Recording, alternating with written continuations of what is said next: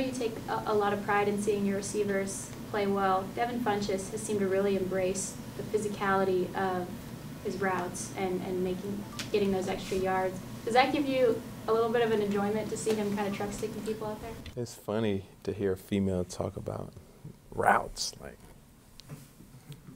it's funny. But fun is coming along, man. We're gonna. This is a big game for him because of him being from Detroit, and I know he wants this win extremely bad, and just to see his growth over the years. Completely different player. We're not just on the field. And I told him and Benji today, those guys' preparation has been different this year, and credit the coaching for it. And